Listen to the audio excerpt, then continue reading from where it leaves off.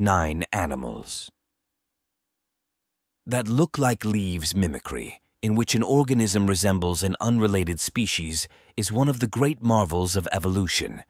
Leaf mimicry is an especially clever form of camouflage. For some animals, looking like a leaf serves as protection from hungry predators. For others, it is a useful way to wait in plain sight for unwitting prey. The adaptation is most common among insects, but can also be found in reptiles, amphibians, and even fish. Here are 9 amazing examples of leaf lookalikes from around the world. Leaf insect, family Felidae, any of more than 50 species of flat, usually green insects, order Phasmida or Phasmatodea, that are known for their striking leaf-like appearance. Leaf insects feed on plants and typically inhabit densely vegetated areas.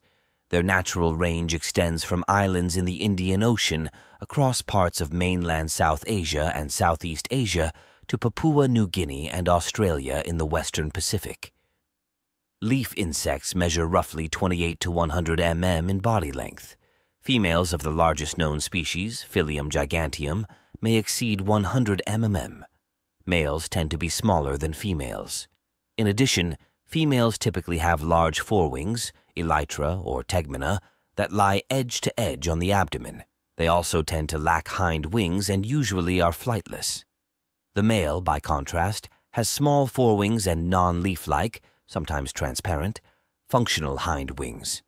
Females may reproduce by parthenogenesis when males are absent. Females flick or drop their eggs to the ground. Newly hatched young, nymphs, are wingless and brown or reddish in color. After hatching, they climb food plants, becoming green after feeding on leaves. Leaf mimicry often is elaborate among the leaf insects, with the insect's wings and legs closely imitating leaf color and form. Female elytra typically resemble, in their vein pattern, the midrib and veins in a leaf. Some species are even adorned with markings that resemble spots of disease or damage, including holes. Nymphs may sway side to side as though mimicking the movement of a leaf in the wind. Leaf mimicry is thought to play an important role in defense against predators. Some species possess rows of tubercles on their antennae that, when rubbed together, produce sounds that may also serve to ward off predators. Satanic leaf-tailed gecko. Leaf-tailed geckos have long, flat bodies with triangular heads and broad, leaf-like tails. The giant leaf-tailed gecko, or common flat-tailed gecko, is one of the larger species. They have big, marbled eyes with red concentric striations around the pupils set against a background of silver, tan, or gold. These lizards have a mottled pattern, with colors varying across species from tans and greens to grays and browns. They also possess the ability to camouflage with the colors of their environment, as well as the shapes and vegetation of the forests they inhabit. Fringed flaps on their lower jaws and the sides of their bodies flatten against a surface, obscuring their outline. The increased surface area reflects and refracts light, breaking the line between the perimeter of their body and the surface beneath them. With these adaptations, leaf-tailed geckos can almost completely camouflage against dry leaves or the bark of trees. The Indian leaf butterfly, also called the orange oak leaf, Indian oak leaf or dead leaf, is found in tropical Asia from India to Japan. When its wings are closed, it looks like a dry leaf with dark veins. It is a spectacular and commonly known example of camouflage. The orange oak leaf is a powerful flyer and usually flies in dense forests with good rainfall, amongst undergrowth and along stream beds. It is attracted to tree sap and overripe fruit, and is also known to mud puddle. Much pursued by birds, when in danger the orange oak leaf flies erratically, soon dropping down into the foliage and occupying a stationary pose with wings closed, so that the birds are very often quite unable to find them. In such a pose, the butterfly resembles a dried leaf and is perfectly camouflaged. Megaphris nasuta is commonly called the Malaysian horned frog in the hobby, although common names include large horned frog, Bornean horned frog, and horned toad. These frogs are moderately easy to keep, as long as you can balance their ventilation and humidity needs. but can be very difficult to breed. Overall, these mostly brown to red frogs are relatively shy and have a loud barking call. They have excellent camo, blending in well with the leaf litter of their native forest homes. Housing adult horned frogs can be tricky as females can reach over 5 and need a lot of space to move around. A 40 breeder is adequate, with larger being even better for a male-female pair. Make sure the tank is at least 16 tall. Any lower and your frogs will bump their horns on the top occasionally, resulting in a bald frog. Exoterra's 36 X18 tank is a great size for a pair and provides fantastic cross-ventilation. Solomon Island leaf frog substrate is suitable for this species, with a water feature being optional but definitely appreciated.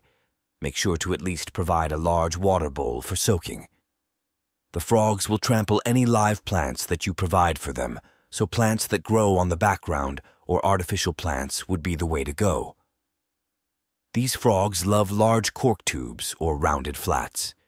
These frogs should be provided with a 5.0 or UVB 100 bulb, walking stick, order Phasmida or Phasmatodea, any of about 3,000 species of slow-moving insects that are green or brown in color and bear a resemblance to twigs as a protective device.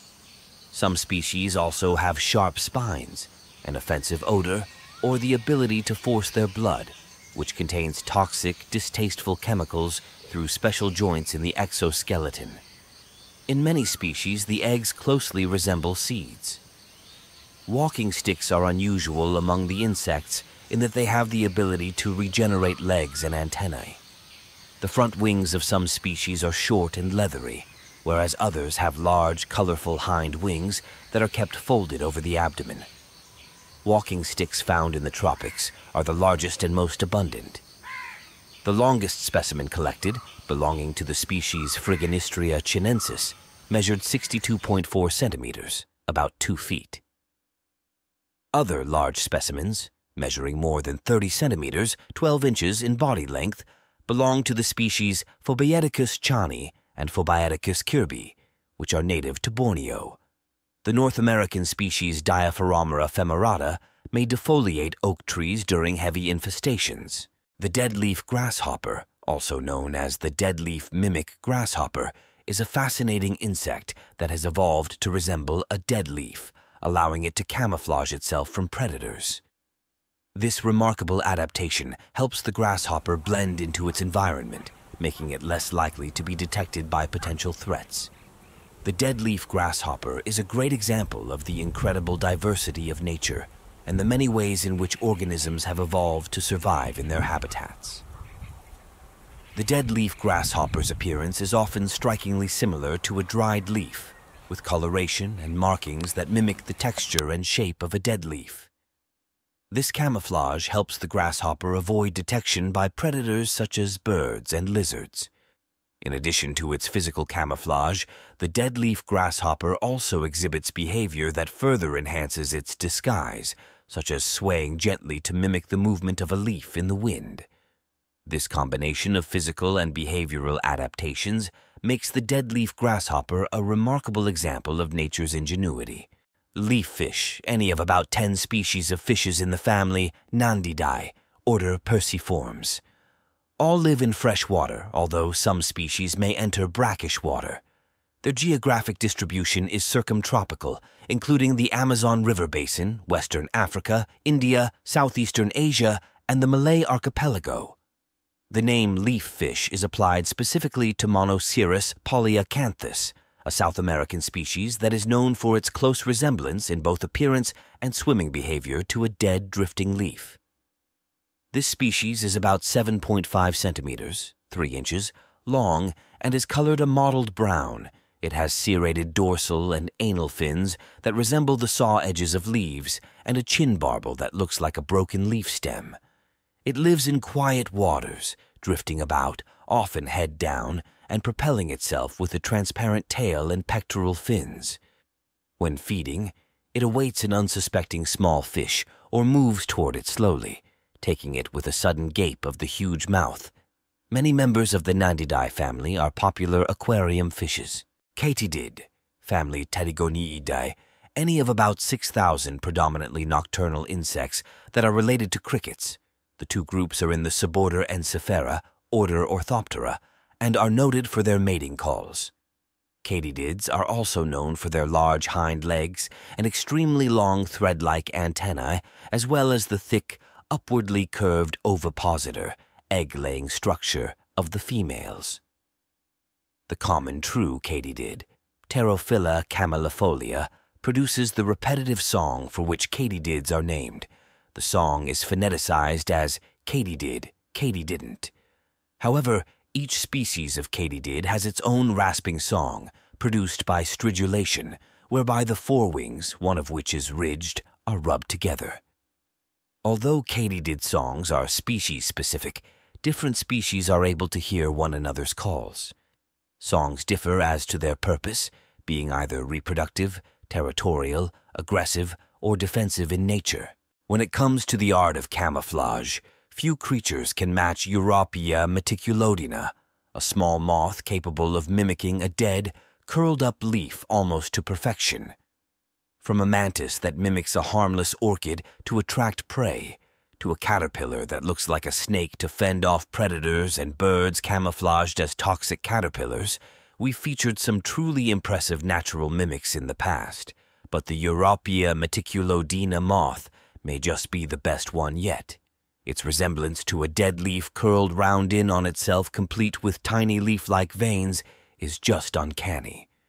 If not for video evidence that this moth is real, I could have sworn it was just the work of a skilled image editing artist. Europea meticulodina is not the only moth that looks like a realistic dead tree leaf. In fact, there are quite a few of them, but it's one of just two species that can nail the look of a curled-up leaf, the other being the amazing green rainforest moth. The craziest thing about this fascinating creature's mimicry is that it's mostly an optical illusion.